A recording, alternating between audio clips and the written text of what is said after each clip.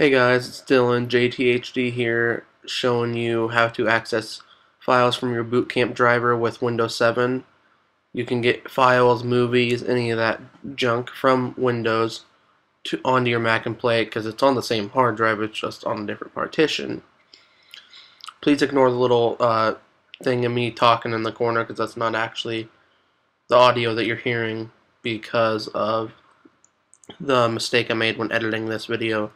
But no further videos on this channel will be this sloppy. I'm showing you how to do that once again.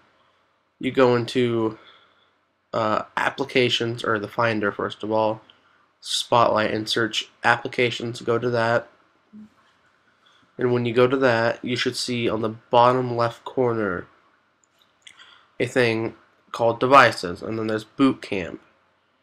Now you go to that. In Boot Camp, you'll see a ton of like program files and logs and all that. Don't mess with any of the program files or you will screw up your partition.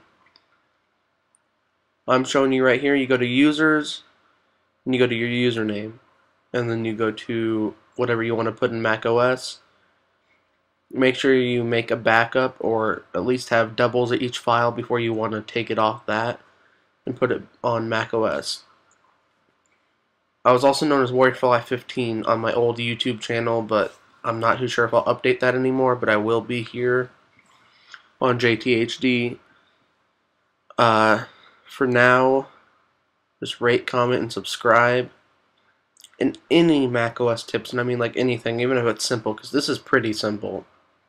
But I'm just saying if you need help with how to take screenshots, how to do certain stuff like that, I'll be posting a lot of simple things like that, as well as a lot of complex things. So just let me know. Thank you guys for watching. Once again, rate, comment, subscribe, and just pretty much keep up with the channel. Alright, thank you.